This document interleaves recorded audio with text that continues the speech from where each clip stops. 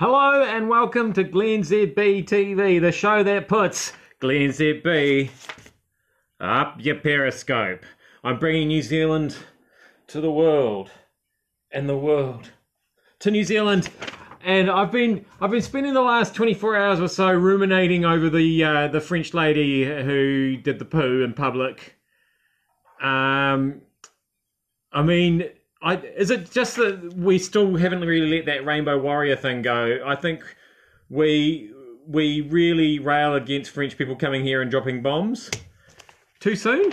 Really? It was like a long time ago that... Anyway, all right. But in saying that, surely now that everybody in the country and indeed in other places in the world have seen her doing her business, is that not punishment enough? I feel like it might be.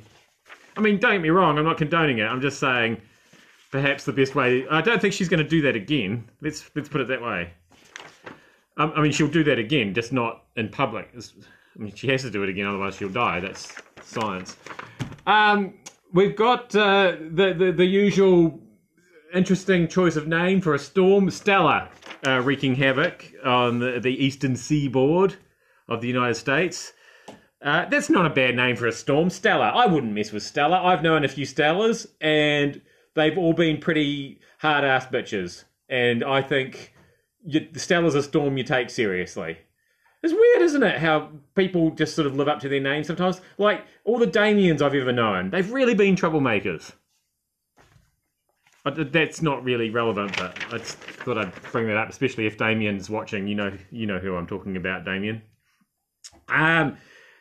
Trump is trying to bring everybody together and get behind Trump Care or un-Obamacare or whatever he ends up deciding to call it.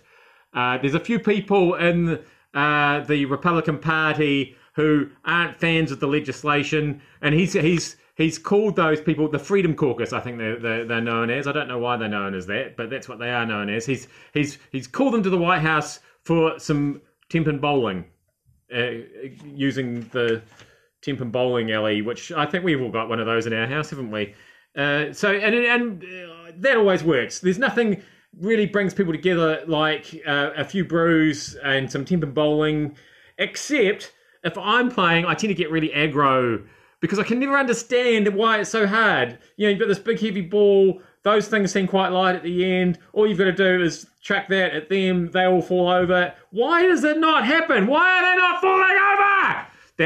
It tends to be how it ends up with me, and I feel like that's perhaps not the way to unify the Republican Party, but could be wrong about that, given that I'm not a Republican, an American, or at the White House. We're going to finish up with another painting update.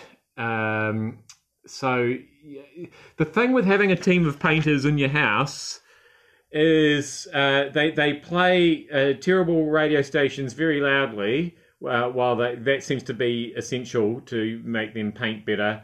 And also they have loud conversations about things that you're not really interested in, and which they find hilarious. All this stuff is going on around the time that I would normally go to sleep because I get up at the middle of the night to come to work.